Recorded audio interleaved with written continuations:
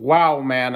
What can I say, man? I feel bad for Ukraine's football team because honestly, I really thought Ukraine were going to qualify for the World Cup here because, I mean, today they were playing really well. It's just Wales keeper Hennessy, he did a hell of a job today, I think. I personally feel like the Welsh keeper did a heck of a job in just, being able to save the shots and all that stuff. And that's the thing, man.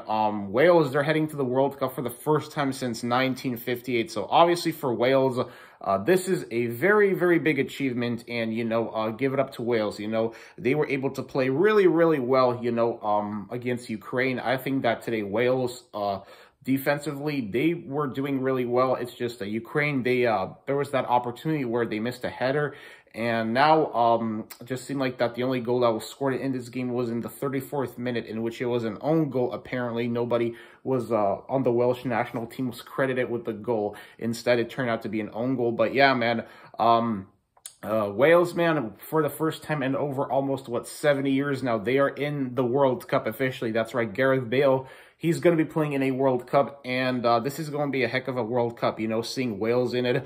You look at the Wales national team, and let's get one thing straight here. Wales, they deserve to qualify for the World Cup because, they have never qualified for a World Cup before under Bale. They failed to qualify for 2014. They failed to qualify for the 2018 World Cup, and now they managed to qualify for the 2022 World Cup. So I guess you could say that right now, this is the moment for the Wales national team. So yeah, big props to Wales, man. Shout out to all the Wales fans out there.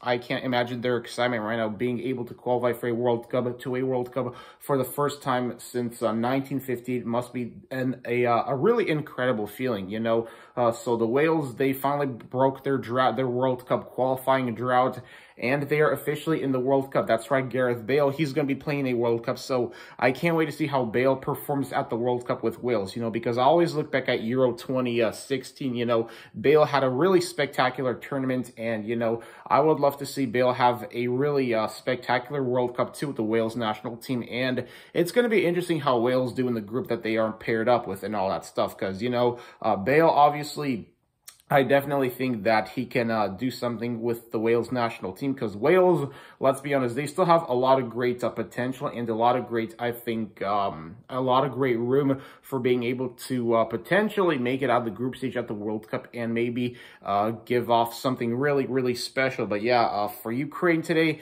they were doing really well. They dominated time of possession. They were doing everything they could to try and get a win, and unfortunately, they just they just couldn't find the back of the net. And that's the really cruel thing about football, is that football, it is a cruel sport. And, with Ukraine not qualifying, this is, of course, a really, really heartbreaking thing, because, I really feel like that Ukraine deserved to qualify for the World Cup. But I guess, Wales, they were very resilient today, especially against the Ukraine's front three attack. Wales, especially their keeper, their keeper just really managed to, I think, be able to just repeatedly deny the Ukraine front three, shots on the goal.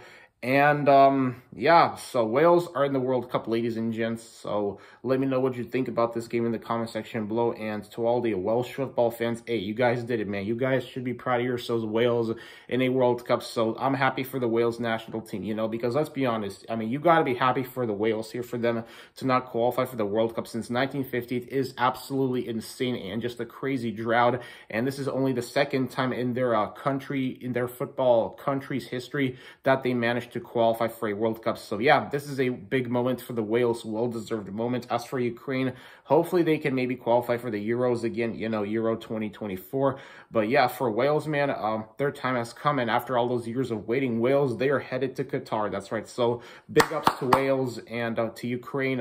Keep your head up. You guys did your best, and unfortunately, man, football, like I said before, it's just an unpredictable, cruel sport. And yeah, so anyways, guys, let me know what y'all thought about this game in the comment section below. Like, comment, subscribe, and peace.